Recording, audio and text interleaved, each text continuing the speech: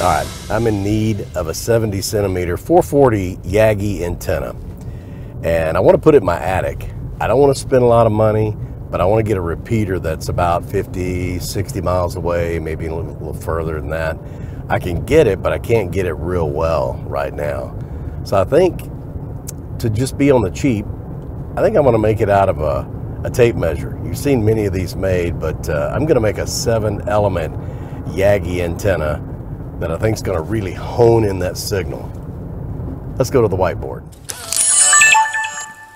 Okay, there's a multitude of ways to build a Yagi antenna. A lot of people like to build just a 3-element antenna. It has a reflector, it has a driven, and it has a director.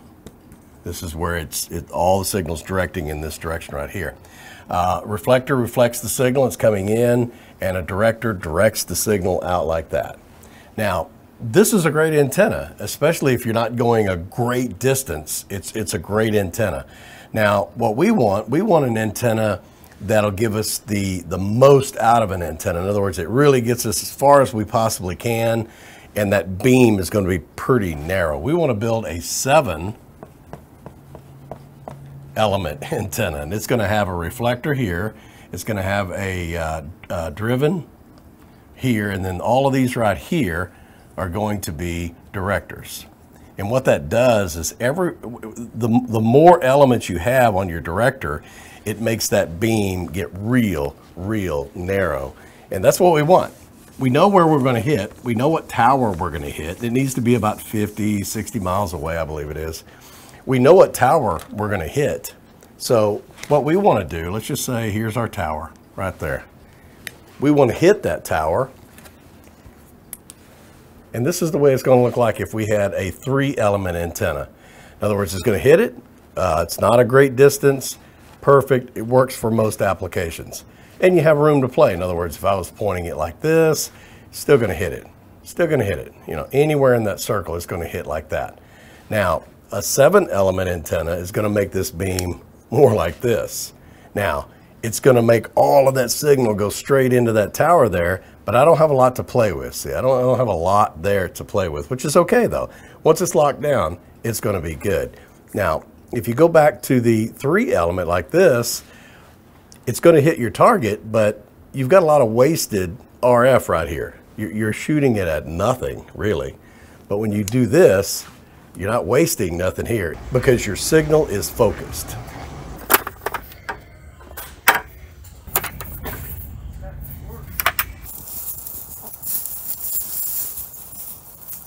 Okay, here's all you're going to need. We went to the hardware store. We got our pipe, a 10-foot stick, a 1/2-inch pipe. You could use the gray pipe. You could use the regular PVC pipe. It doesn't matter. I just like things to look a little stylish when I do something, so that's the reason I did that. Cross pieces, 1/2-inch. Cross piece is going to need 6 of those since it's going to be a 7-element. Then you're going to need a T that's going to go all the way up to the director up very front of the antenna. So you'll need that. On the back of it, where it's actually going to mount to a mask, and the reason I'm going to do this a little bit different than you might have seen before is I want this to mount on a mask in the attic of my house. I want this to be kind of a permanent solution. So this is going to be our mounting bracket for that, and I'll show you a little bit later how that's going to play out. You'll need a piece of cable of some sort so that you can cut it and be able to wire up your antenna. And then last but not least, you're going to need a tape measure. Let's go cut some pipe.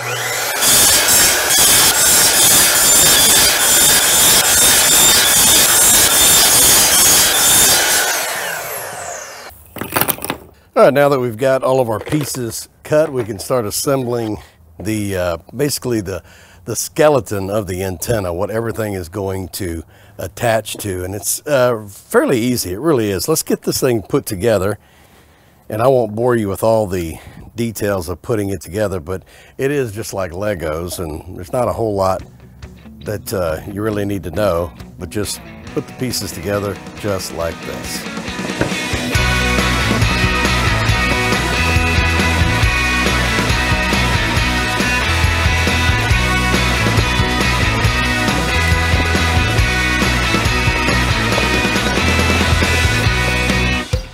Voila, there you go.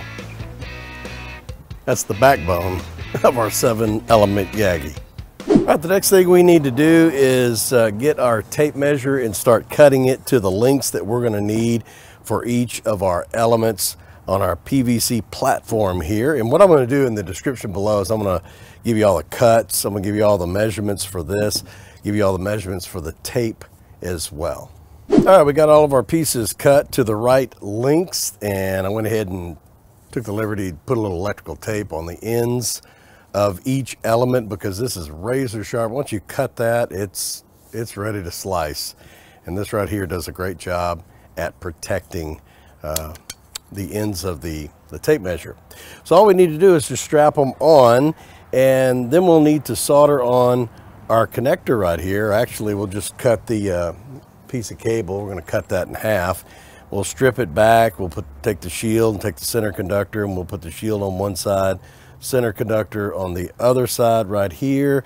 That'll actually go here, and then we'll be able to adjust this. This is how you adjust these antennas, is on that driven element. You'll be able to just go back and forth with this, and that's how you get it really tuned in properly. So we'll do that here in just a bit. Okay, all we have to do is just pretty much center it. We can put our tie strap on just like this. Get it up in there. You don't have to get it super tight yet because you might need to adjust it a little bit to make sure that it is totally centered.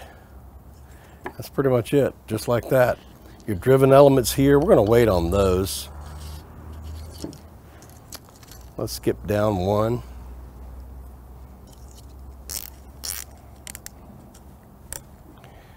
And put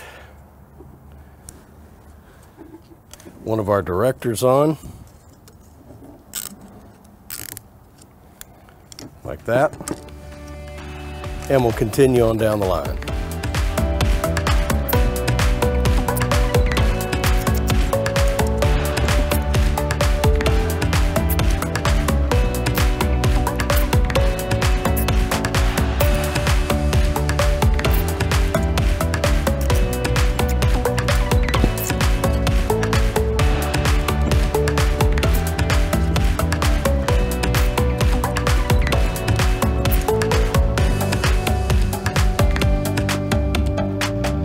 Okay, really all we got left is our driven elements, and as you can see, we had to sand off the paint so that we'll have a place to solder to, so we can put our coax on there, our hairpin as well. Now the best way to do this is to get both sides, twist them together like that.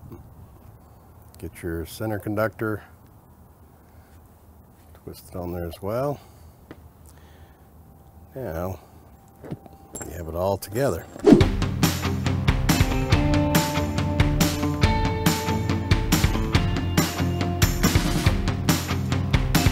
All right, there you go. Now we're ready to install it onto the antenna. All right, there you have it. 7-element, 70cm on the 440 in the attic, and it's permanently mounted right here so that we can get some repeaters that are a good distance away from our house. Hey, if you like this video, you got some value out of it, please give us a thumbs up, like and subscribe, and check us out on the next video.